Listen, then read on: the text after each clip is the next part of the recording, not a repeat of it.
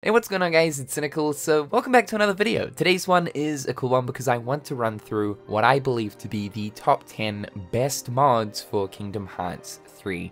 Kingdom Hearts 3 has been on PC now for closing in on almost 2 years. It released back in March of 2021.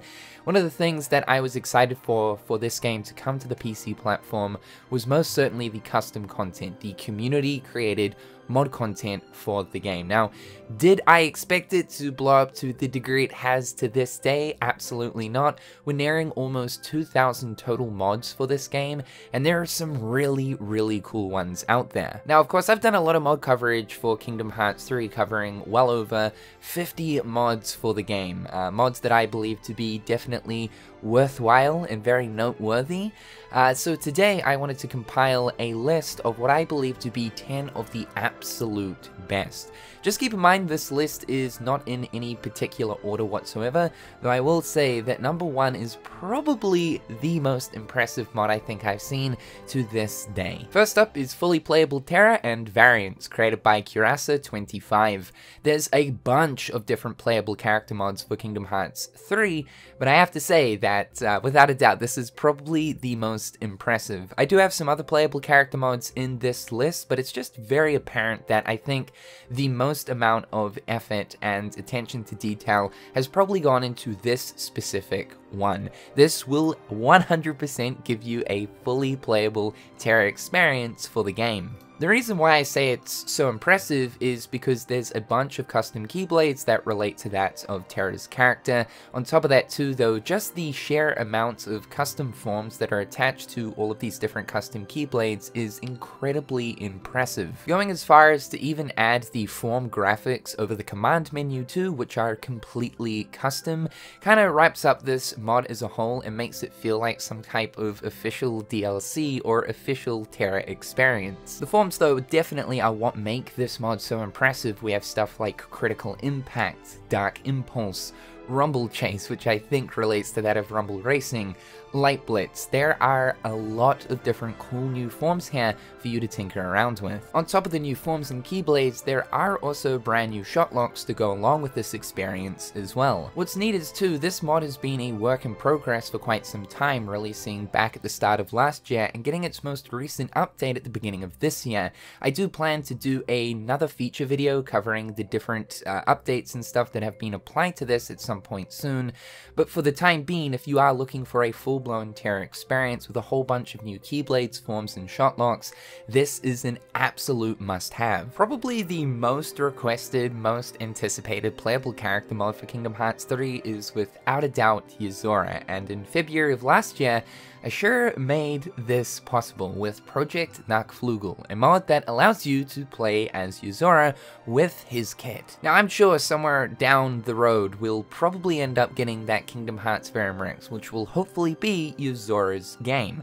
At some stage though, I would say we will be able to play as Sora, but for the time being, this gives us a little bit of a taste test. Sora is 100% the hardest Kingdom Hearts super boss in history, now finally topping that of the Lingering Will, so to be able to actually play as him, use those attacks that we were getting our ass whooped by, is nothing short than utterly satisfying. You're able to utilize all of those attacks that he uses in his secret boss fights. Along with that, there is some new movement, there is also new custom spells. This mod hasn't received an update though since its initial release back in February of last year, and it is stated as being a work in progress over on the mod page, so not too sure if this will receive any updates. It kind of seems like there were planned updates, but it has been a year on now. There are a few things with the mod that don't work 100%, but I think just the sheer reason here that we have a mostly working playable Sora mod is insanely cool. Back in July of 2021, the 13th Vessel released the playable Quadratum mod, a mod that allows you to explore the Quadratum map that is currently within Kingdom Hearts 3's files.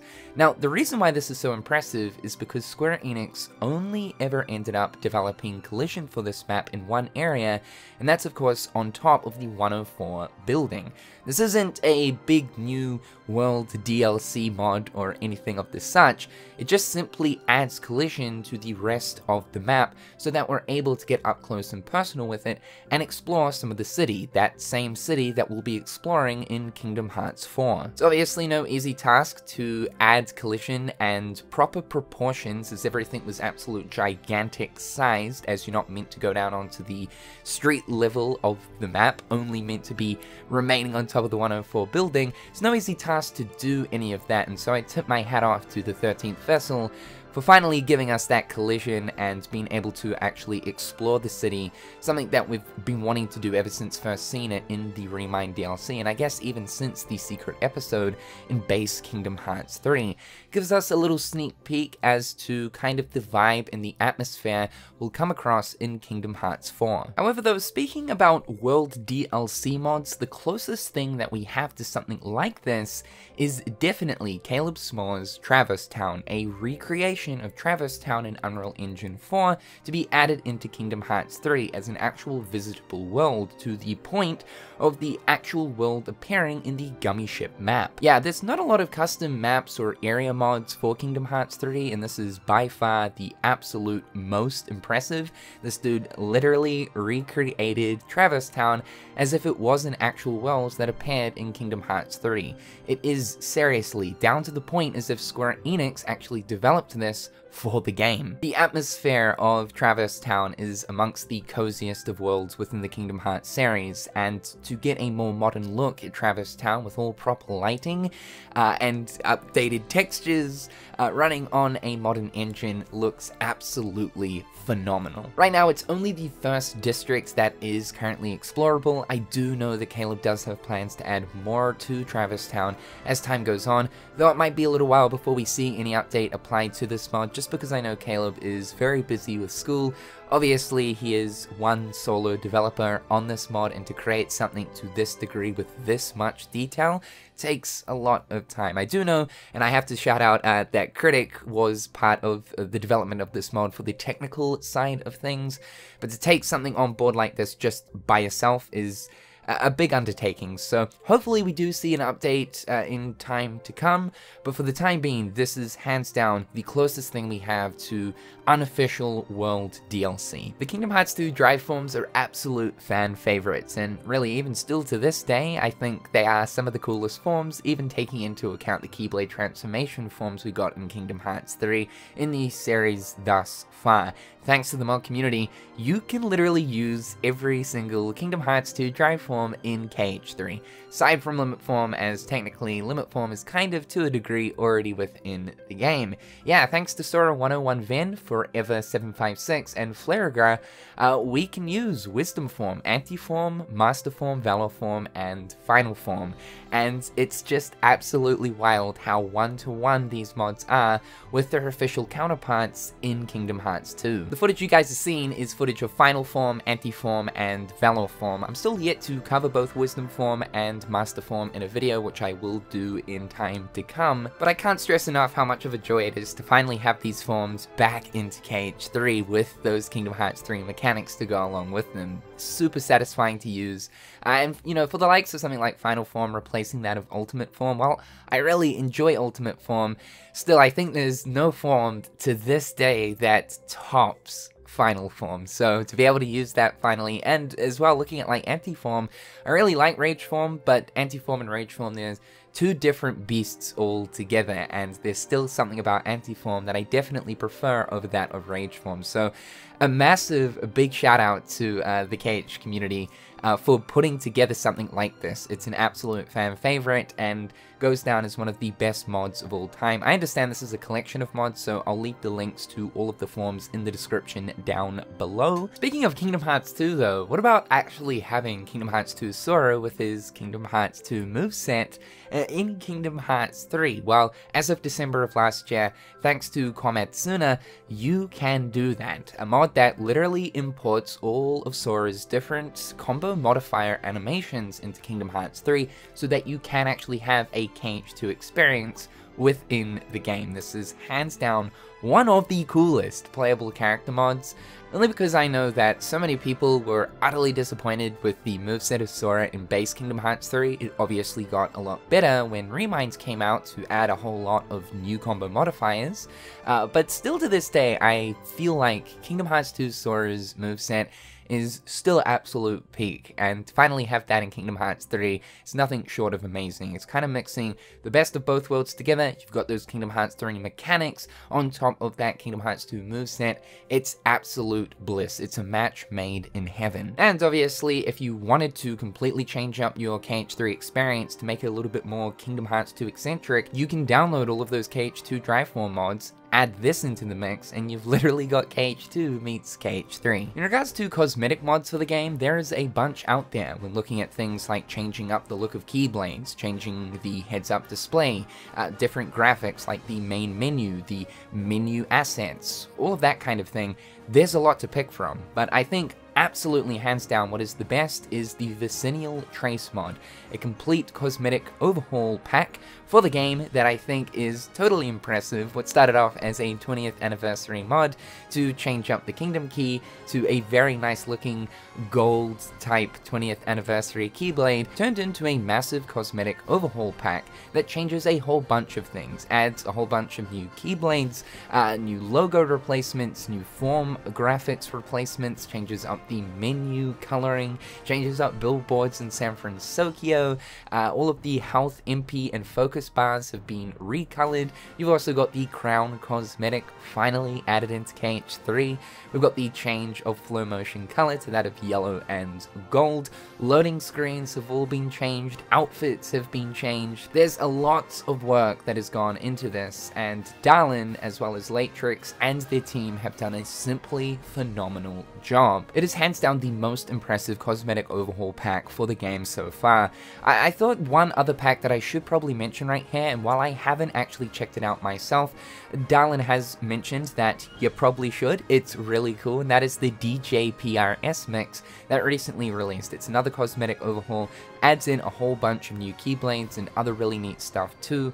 At some point later on down the track, I will check that out as well. Let's switch on over to game overhauls, and what is, without a doubt, the absolute best right now is the Light vs. Darkness project. This changes up a bunch of things within the game to truly give you a completely different experience throughout Kingdom Hearts 3, adding in new abilities, revamped AI, party member improvements, magic overhauls, form change revamps, different world scaling, new equipment, new optional quests and things to do, rebalances in all areas of which, brand new leveling paths that change up when you get different abilities, brand new music pieces added into basically every single corner of the game, and of course the visual overhaul, which adds new atmospheres to every single world that you go to obviously encompass that darkness side of the mod. I could go on and on and on. There is an entire PDF that explains absolutely all of the changes for this mod. It's probably the most amount of time spent on one mod, which makes it so impressive. I actually experienced it for myself. I didn't end up going through the data fights and stuff, which I know have been increased in difficulty. By the way, if you are looking for a mod that is going to increase the difficulty side of things, give you an additional challenge, then yeah, certainly this is going to do that.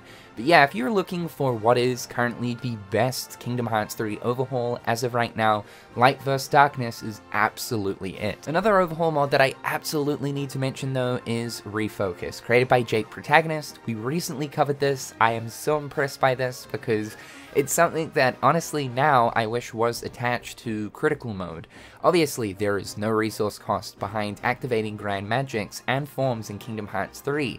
It's tied to the new situation command system, which basically just pops when you deal different attacks and damage within combat. But actually activating all of this really powerful stuff, there's no cost behind it. What this mod does is it now ties using forms, form finishes, activating the forms, grand magics, team attacks, to the focus gauge split into 4 bars. So now you have to actually strategically approach every single combat situation differently with utilizing and preserving that focus gauge so that you use it at the right moment. I honestly do wish that this system was tied to critical mode. It definitely adds a new layer of difficulty to the game to actually make you have to think about what you're going to use and when you're going to use it. This also includes finishes as well, so while it costs to go into a form, it's also going to cost you in order to use that form's special attacks, its finishes. Certain different attacks and things that you do within combat will restore a certain amount of focus points, so it's all about